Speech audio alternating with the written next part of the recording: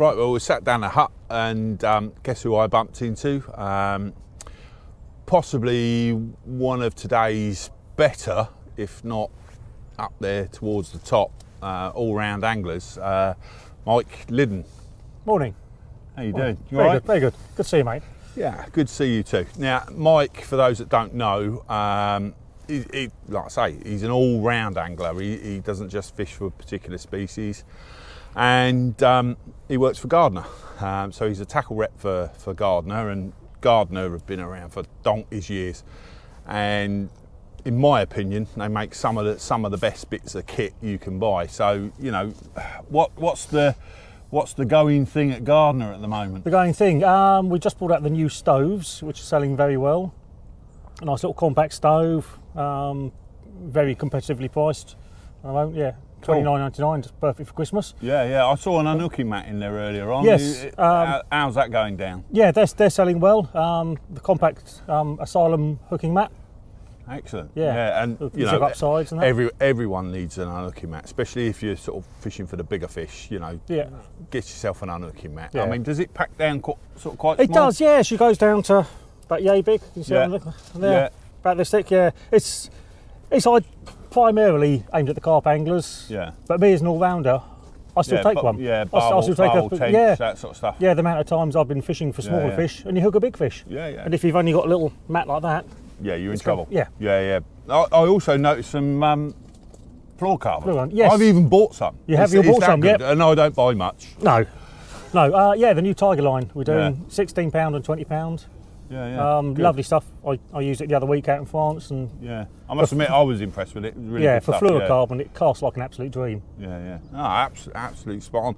Right, and I mean, I've got to talk to you about this species challenge and you know, a bit about your own fishing. I mean, those that don't know, Mike does a species challenge, a bit like the old rod race from years ago, with his mates, and I'm intrigued at some of the fish that they catch. So, what kicked it all off, and how'd you go about it all? Well, I'm in a little a specimen group on Facebook. Yeah. There's 31 of us in it, just a bunch of mates from around the country, Yeah. all similarly minded. Yeah. And every August we'll have our species month, because August is normally a fairly naff month for fishing. Yeah. So like it gives you something to do. Yeah, it's a bit in the doldrums. Yeah. Yeah.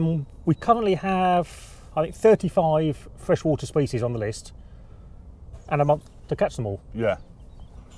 Myself and my mate Nate Green, he's my main nemesis in it. Right. Every year it was all going like who's going to win it, and Yeah. all the way up the top.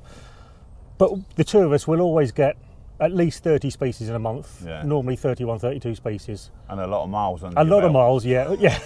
It's not a cheap month. Yeah. So what's the hardest fish you've had to try and catch? Probably either the golden tench or the salmon. Right. The salmon, no one's had a salmon yet in the competition. I've lost one, and I'm the only one who's hooked one in it so Yeah, far. well, you ain't got to talk to me about salmon fishing. No.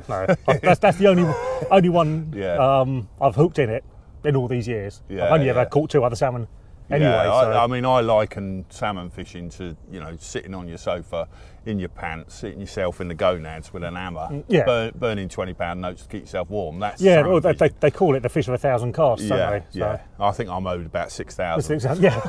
So, right, cool. Yeah. So, what about sort of like the minor species? Do you do the minor species Yes, as well? everything right down to sticklebacks, bullheads. Blimey, how'd you go about catching a stickleback? Well, we've got a rule in it. Any species where the British record is under 4 ounces, so it's just your sticklebacks, your bullheads, your things like that, we can use a net and scoop it. Right, yeah. Stone loach, things like that. So you can get some very funny looks. I normally go on the River Mole for that. Yeah, and I'm right in the town centre. Yeah. I'm in my chest waders, on my hands and knees in the middle of the river, turning stones over with a little net, scooping them out. Some days it can take you 5-6 hours to find one. Yeah. Brilliant. Other days you can get one first scoop. Yeah, well, it just makes a change, you know, hearing of sort of something that's a little bit more social based and a bit different to catching big carp and big chub and big barbel and things like that, you know. Yeah, we get really good rivalry going in it. And Yeah. Yeah, excellent. Right, so yeah, so thanks a lot. A little bit of an insight into Mike's angling life, if you like, and hopefully we'll grab somebody else in the near future and get them and have a little bit of insight into what they do. Thanks a lot. Cheers.